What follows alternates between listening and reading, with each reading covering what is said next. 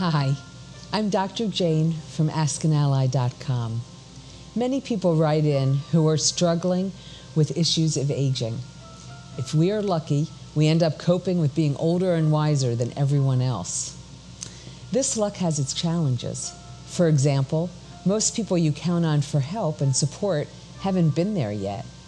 We don't really understand what you are going through. It's hard, especially under these circumstances, to find a voice, to figure out how to talk about the struggles we live with. We don't always know how to reach out and start the conversations. These are conversations we often long to have. Some of these conversations may be family. As we age, our entire family goes through a transition. All the dynamics that have been played out through the years revisit us during this time. Competence. Our society tends to start treating people as they age as if they're peripheral in their own lives. How often do people talk about you as if you aren't there? It's hard to know how to demand the respect that you deserve and that, of course, you want. Fear. At every stage of life, there are fears to cope with. Often, the fears we face as we age are fears others don't really want to or know how to talk about. Frustration. Frustration is an understatement when we talk about the challenges that come with physical changes. What you once could do without thinking, you have to prepare to manage. The simplest of tasks can become major stumbling blocks. Next stage decisions. Many people find it hard and uncomfortable and painful to talk about wills and funeral arrangements.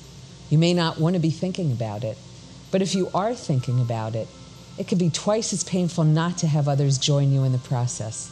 If it's on your mind, it can be horribly lonely if others won't participate. Sometimes just naming these issues can help. Sometimes finding a way to vent and commiserate can take away the edge. But sometimes more coping tools are needed. Consider what it would be that would be helpful to you. The more clear you are about what you need, the more likely you are to be able to create it. If you just need to name the issues, the first challenge is to find someone who knows how to listen.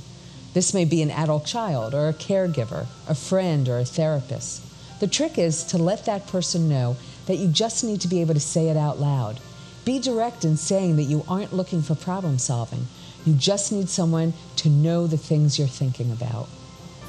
If you're looking to vent or commiserate, you may be more successful if you find someone else who is coping with the same issues.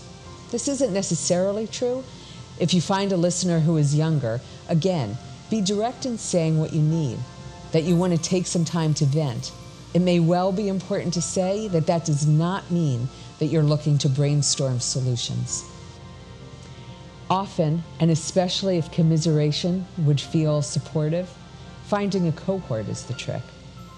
Sometimes this comes naturally as you interact with an old friend or if your home is in assisted living. Sometimes not. If you're having trouble finding the right spot for these talks to begin, it might be helpful to find a support or therapy group. Either way, knowing this is what you need will help you proceed with intention and make it more likely to happen. Don't be afraid of making someone else uncomfortable. If the other person doesn't want to have the conversation, you'll know soon enough. Being uncomfortable in the moment isn't pleasant, but it doesn't mean something bad. You'll pick up on the social cue and you'll move on. Don't give up.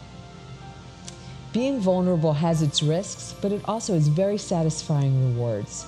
If you keep trying, you'll eventually find the right person, and that will be worth any discomfort that came before. You deserve to have the kind of support you need. It isn't easy being older and wiser than everyone else. Give yourself the best chance to have good company in the process.